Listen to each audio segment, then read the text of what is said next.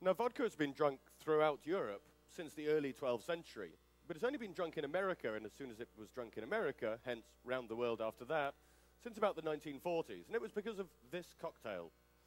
The brand Smirnoff was bought in 1937 for $14,000. So small was the demand for vodka in America. And the man who bought it, John Martin, sent himself out on the road to try and popularize it. He sold it as white whiskey, and people didn't drink it because the traditional way of drinking vodka was drinking it neat or slightly chilled at room temperature. Americans like to drink, but they like to drink with flavor.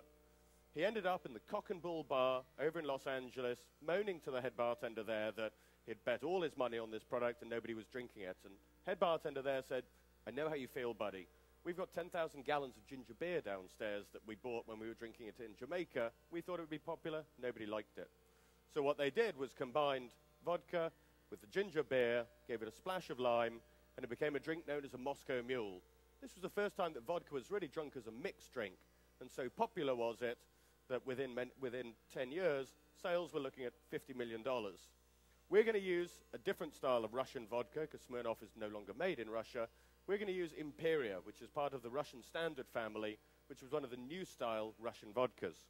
And it's a very simple drink.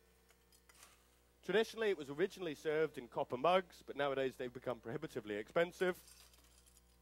So all we're going to do is literally get our glass, put a large hit of quality Russian vodka in there. Russian vodkas tend to have a little bit more fire, a little bit more pepper, because they use Northern European wheat, which has a slight white pepper kind of feel to it. We're then going to have some fresh lime. Again, just hand squeeze it in there. Just so you get the juice, no pith to it, no bitterness to it. And then top it up with a decent ginger beer. Give it a quick stir with those straws, a slice of lime, and this is the cocktail that started off the whole vodka drinking tradition. This, the Moscow Mule.